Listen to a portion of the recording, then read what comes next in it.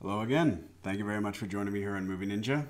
Tonight, I'm going to be talking about Arcane League of Legends episodes 4 through 6, and there will be some minor spoilers. So, from where we left off at the third episode, a few years have passed, and Piltover is experiencing unprecedented prosperity thanks to Hex Tech, a type of industrialized magic pioneered by Jace and his partner Victor. From where we left off, these 3 episodes do their best to expand the roles of our primary as well as formerly peripheral characters. You have Caitlyn trying to become a full-fledged detective. You have Jace trying to become more of a big wheel in the city of Piltover. You have Vi trying to avenge her past. And what do I mean by that? I mean, of course, avenging the people that she lost, but also trying to avenge the loss of what little family she used to have. You have these characters undergoing a decent amount of growth and transformation in really only a few episodes. It's actually extremely well calibrated, I would say. Now, the 2 main storylines that interested me the most about this were Jace and Jinx. Now, I mentioned Jace in the beginning. He went from a wide-eyed, idealistic engineer, magician, scientist to someone who is now being propped up and groomed to be one of the council. They are the ruling class of the city.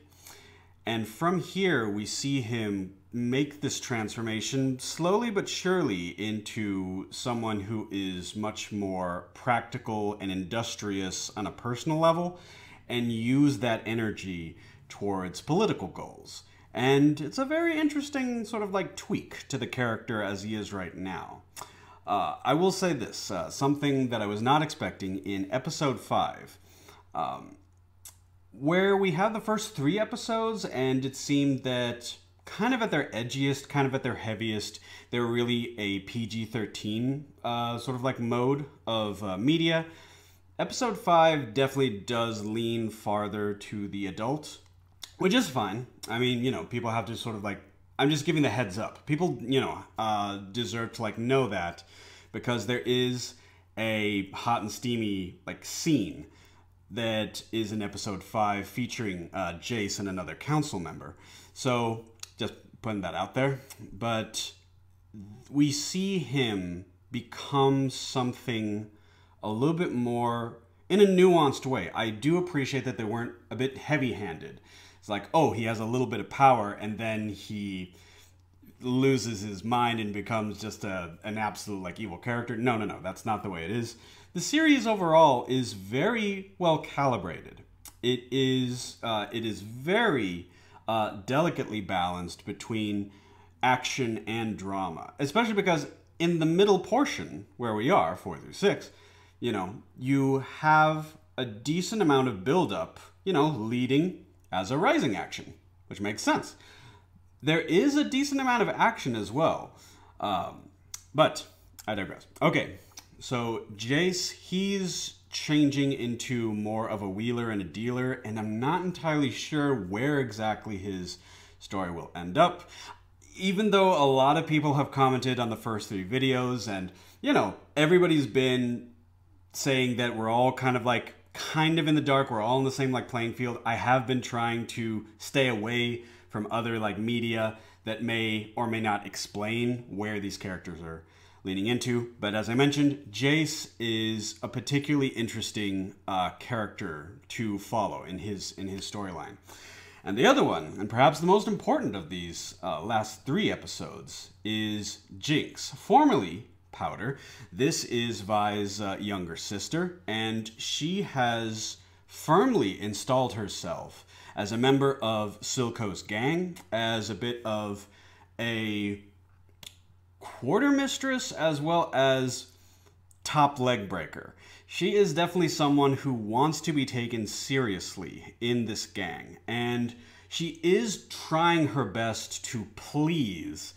And in this environment where the more damage and harm that you do, the better. It seems like it's a troubling appropriate fit. But one of the things that I really do like about her story is the fact that we do not just glance over her trauma. In fact, most of her story, in and of itself, is a story of regret.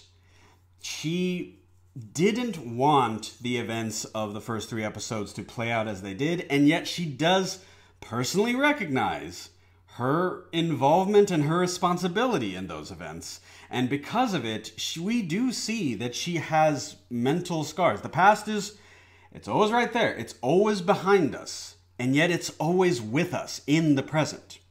And so with Jinx, it would have been so easy to write off this character as well. Just as I was saying with Jace, it would have been very easy to write off this character as a kind of Harley Quinn style, just maniac. And they didn't. They held back a bit to where we do see a majority of what she wants, what she's attempting, you know, with her affiliation with Silco, with what she's trying to do within his gang, is establish a family, something that she lost and she deeply mourns.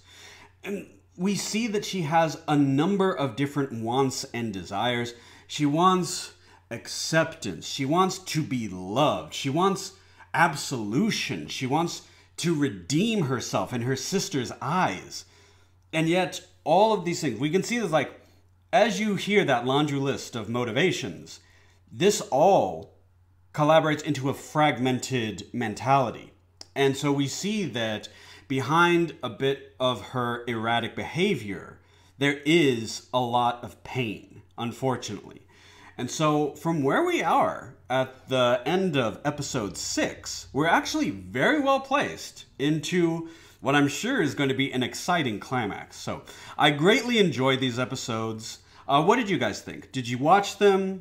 Did you have any thoughts on any particular character's storyline? There's a lot of characters that I mentioned, but even with a slightly, I wouldn't say it has a large cast, but there's still a lot of attention given to a number of different places. And I didn't really have time necessarily, I'm trying to keep it short, to mention everyone. Is there a character storyline that you particularly thought was interesting? Please let me know in the comments section. Thank you very much, as always, for joining me here on Movie Ninja, and I hope you guys have a great rest of your day.